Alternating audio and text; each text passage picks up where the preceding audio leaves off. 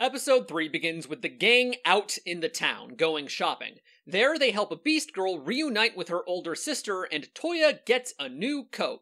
Honestly, with how much this is in the marketing and in the theme song, I kind of thought that this new coat would have had a flashier introduction to the story, but whatever. The next day, Toya and gang are reined in at the guild, where he introduces some people to Shogi.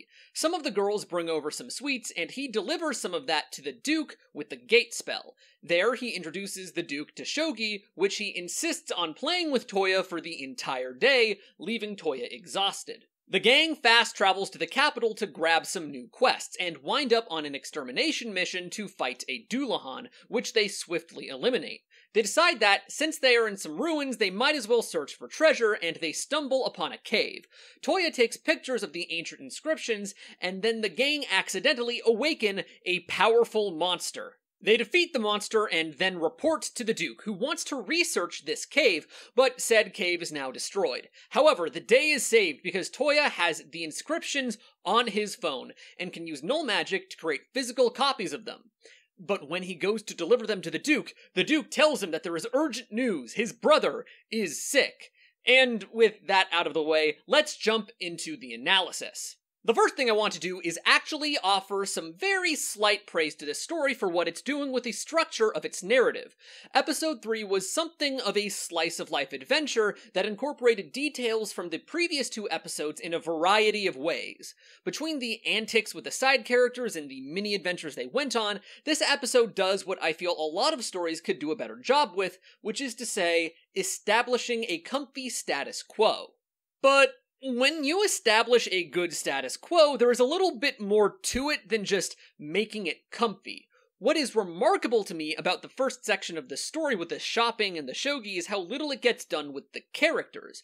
While we establish that the characters are indeed around and still doing the things that we know they do, that they are in contact with old friends and that their actions have had persistent effects on the world, none of that is imbued with any meaning.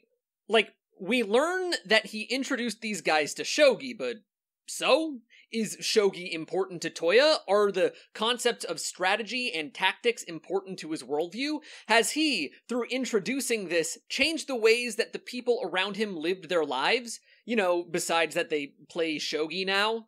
Take, as another example, him getting a new coat. A whole scene is dedicated to introducing him and this coat.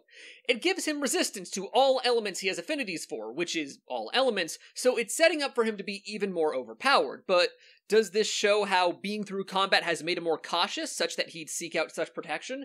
Is he so much of a gamer that he's nerding out at the chance to min-max?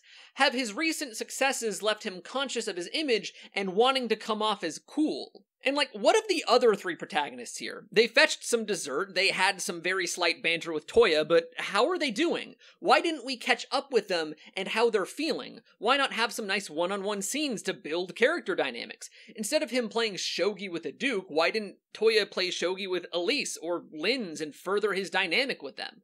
The story is just really bad with time, and doesn't understand a lot of basic story conventions, such as how you're supposed to use downtime in your stories to establish character.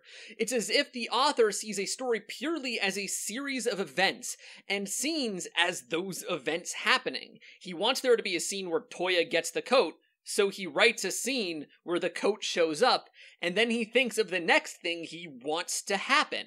This is obviously not how it works. There's more to it than that. When Eren was first getting to know his seniors in the Survey Corps, that wasn't just introducing new characters. It was exploring the idea of Eren getting new people to potentially lose one day. It was about the ways they treated him, the ways Eren was seen now that he was known to be a Titan. You don't just put in a thing that needs to happen, you think of all the things you want to get done, and then find a way to do them in unison. The principal problem here, though, doesn't seem to be a failure to understand the concept of subtext, it's more of a lack of interest in it. Proper characterization and development for the characters are absent, not due to the author not knowing how to include them, but because they just weren't a priority. It is the polar opposite of those stories that throw in a bunch of faux-deep conversations at random times in an attempt to be intellectual. such as Darling in the Franxx. If you want to see me tear into that show, then you can check out my Patreon, where I'm uploading a giant video on it in parts as I create them.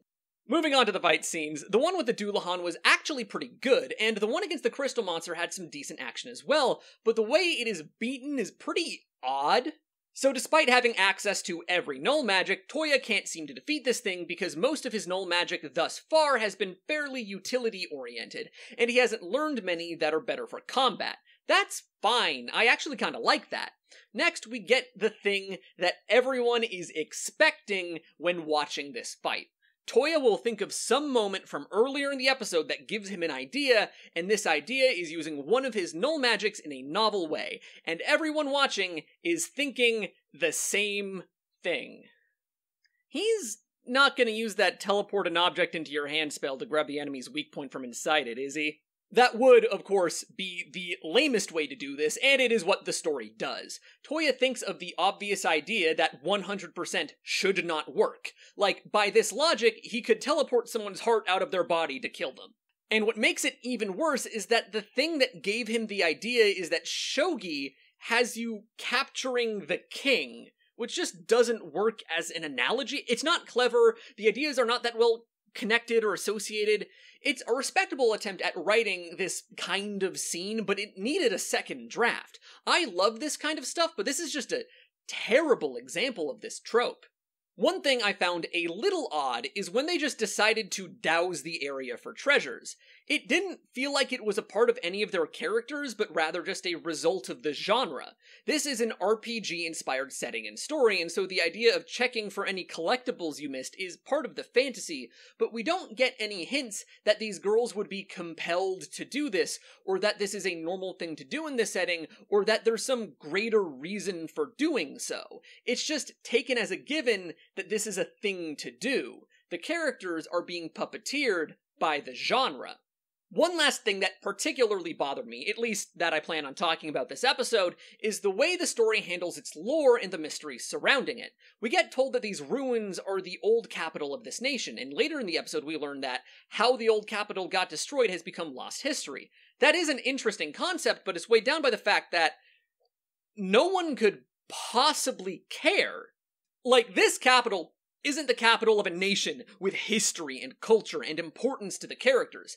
It is the vague concept of a capital city within the vague concept of a nation within the vague concept of a fantasy world with which to have knowingly archetypical adventures. We are asked, in no uncertain terms, to understand this world in terms of tropes and cliches, to accept that it has been hand-waved away.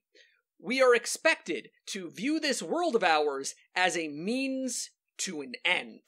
I suppose that a mystery with an interesting premise is, in a sense, an end, but it is a mystery devoid of any import, emotional value, or tension. Like, who could possibly care? You made sure that we couldn't. If you want to keep watching me lose my mind at this show and others like it, then like and subscribe with notifications on. Leave a comment telling me what you thought of the episode, and if you want to support me, my Patreon is in the description. Like I said, I am working on a video about Darling in the Franxx and posting it in parts as I create them. And of course, a big fat thank you to my patrons, Bellman and Carolyn Vig. Couldn't do it without you.